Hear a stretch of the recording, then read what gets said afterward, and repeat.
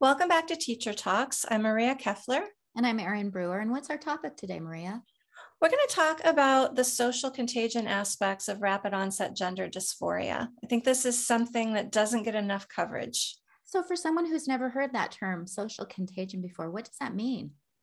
Social contagions are really well known. It's when kids, or really anyone, it doesn't have to be a kid, picks up the behaviors or the expressions of somebody else. We've seen social contagions before, even yawning. Yawning is a social contagion. If I yawned right now, probably within a few seconds you would. And quite likely some of the people who are watching this are yawning right now because it's a very suggestive behavior.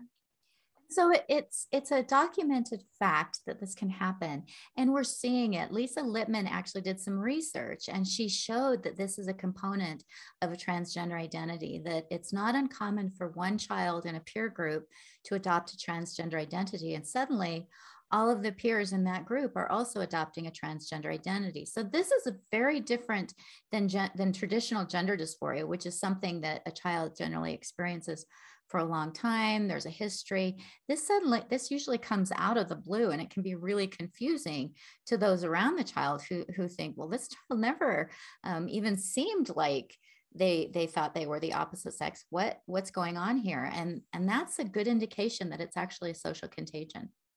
And it can happen quite quickly. I spoke with the director of a camp who does a 1 week camp, 1 week and 2 week summer camp for kids. And at the end of the summer, he called me, had many instances of having transgender identified campers.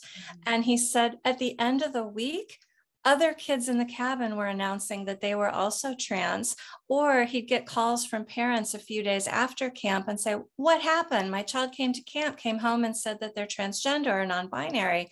And this director said, this is contagious. This is contagious. I said, yeah, it absolutely And is. in this case, I think it's especially contagious because not only is it a social contagion, but when a child comes out as, announces their trans identity, oftentimes they're just celebrated both within that peer group that has suddenly accepted this idea that trans identities exist and should be celebrated, but also within their wider school community and also within their social communities outside of school. They are often really just celebrated, given lots of affection, affirmation, and told how brave and authentic they are. So that really reinforces the social contagion in a way that often other social contagions aren't reinforced. And when I think about what's happening in schools, especially with young kids, once a child announces a transgender identity, as you said, that child gets all of this affirmation and support, and they're really given carte blanche to make all the decisions. They're put in the driver's seat. We have seen kids get teachers fired for not using the name the child wanted, not using the pronouns the child wanted. If you remember being in middle school, how unsettling it can feel, how you feel like maybe you're alone or you don't have the social power that you might like to have, when you announce a transgender identity, you have all the power. Nobody can criticize you. Nobody can question you. Nobody can do anything that you don't want them to do. That's a huge, heady amount of power for a kid. And I don't know many who wouldn't like to have that kind of power. Well, and it's also a great opportunity for a child who's got some difficulties. All children are struggling with some kind of difficulty. And so this is an opportunity to completely remake themselves. They get to essentially become a totally different person. And most children really enjoy that opportunity. We know little kids like to pretend that there's something else. That's one of the most favorite things little kids like to do is play pretend.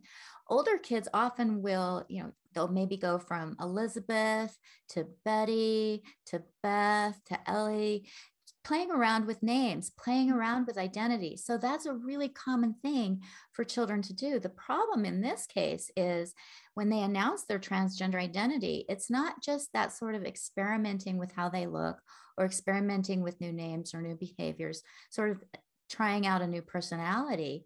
It's actually pushing them towards a very dangerous path, which involves lifelong medicalization and mutilation of their body. So this is a very different kind of social contagion than perhaps when, a kid decides to wear a safety pin in a ear instead of an ear piercing or something.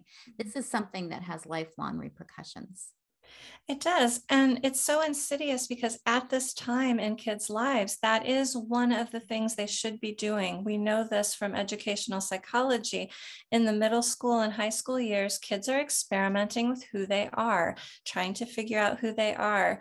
They may go from trying to be an athlete to maybe joining the emo crowd to trying to be the prom king or prom queen. They're trying on these different identities. Now, all of the sudden, society is trying to cement them in the transgender identity rather than looking at it as a potential phase or a social contagion.